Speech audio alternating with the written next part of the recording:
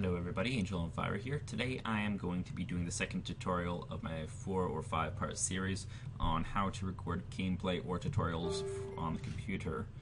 Thank you, Battlefield. So basically this one is on editing, how to go about it, and basically everything like that.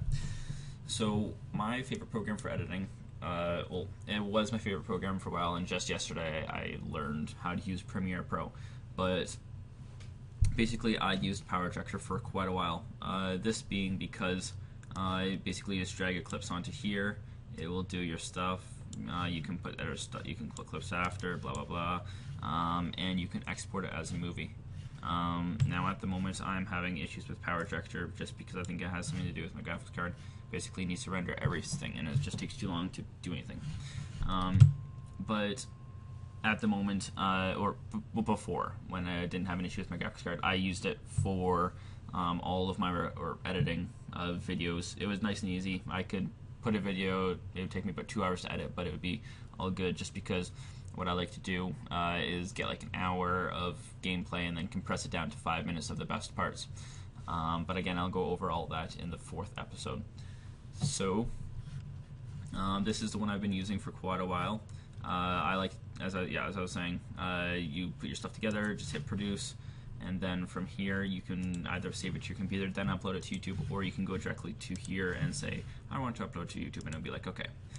Other than that, pretty easy. I might make a tutorial on how to use it in case anybody was wondering, just because I know for myself I've used it for like 2 years so far, so I like to think that it's easy enough for me to use, but it might not be the case for everybody. So that's the first program. Basically, you just bring all your clips into here, you drag them down onto the timeline, you just trim them to whatever part is the best, or whatever part you want, and then you go. Or say you were to like record something and you want to use the whole thing, literally just put it in here, don't even need to edit anything, just go produce. Because what it does is not only will it make it into movie, but it'll take the 200 gigabytes worth of files that you, or 100 gigabytes, depending on how long you're recording, worth of video files, and compress that all down into, say, 500 megabytes. And then you can even use, I like to use Handbrake afterwards to compress it into like 200 megabytes. Just because I know Handbrake does a better job. Not sure if it will help with my YouTube upload time or if the compression is just too strong or whatever. But I like to use it. It seems to work fine for what I need. Now, I was going to show you guys Camtasia, but it's currently derping out just because I literally just recorded the last tutorial and it's not working at the moment, so I will see how that works. Should just be able to grab the video files, but basically Camtasia is really the same. As you can see, you have the timelines. Well, for a fraction of a second, you can see you have the timelines just like this one. You can also just upload it directly to the web or to the computer, whatever you prefer. The great thing about Camtasia, though, is you can actually do everything in one. You can take your video, you can edit it, or you can record your video from whatever you're doing, whatever tutorial, whatever, and then you can edit it just right inside the program and upload it. You don't have to go to any external programs or anything, and you'll be good to go. Now, the third one I'm going to go for is Premiere Pro. Now, basically, yeah, After Effects, I think it's like 120 bucks or something. Premiere Pro, if you actually went for Premiere Pro, is probably like, I'd say at least 400 or 500. I don't know though. Kinda didn't buy it myself. But basically, I like to use it. Well, I just started using it yesterday, but it seems like an amazing program. I kind of used After Effects a bit, so a bit of the same layout, but basically the reason I like using it is compared to PowerTracker, where you basically would have to go to a clip, you'd have to hit trim, and you have to wait for it to load. You'd have to go to whatever you wanted, you drag it in, you'd go like this, and then you'd cut it so that was that size and that portion you want. With Premiere Pro, this is like my source part, so this is like before I put it in my timeline, but say I were to, oh, still Fraps running, I'll just exit that because you can see all of the loaders and counters or whatever. But if I wanted to look at this, I just drag it up here. I find whatever place I like. So just playing some good old prop hunt.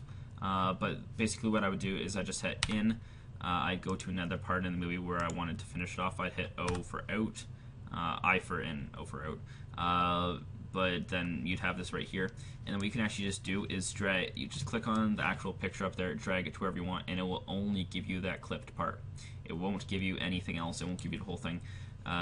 Also, you can just take the video just by going like that, or you can just take the audio. Now, this isn't meant to be a massive tutorial on how to use Premiere Pro. It's just basically meant to show you the options you would have to do video editing.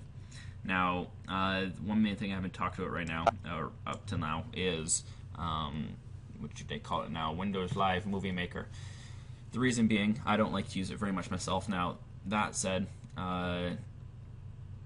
it is great for people who want a free program. It will work fine for you. Might be a bit slow, but if that's your only option, doesn't really matter. It will still do the same thing, just take a bit longer. So if you can afford that, and if you really want to make videos, definitely persist. Just keep at it, even if you're just using the really basic programs. Other than that, that's pretty much it. I haven't really used any other video editing programs myself, like Sony Vegas or whatever they call it. I think it's Sony Vegas, but whatever. I have just been using PowerDirector. I've used Windows Live Movie Maker in the past, but I just don't like it very much myself. Not too many options you could go through, and I have had quality problems before with it. But that said, if you're looking for a free program, go for it. If you know your way around the internet, hint, hint, nudge, nudge, Premiere Pro is the way to go. Yay. Or if you just have an absurd amount of money and you want a good hobby, do that.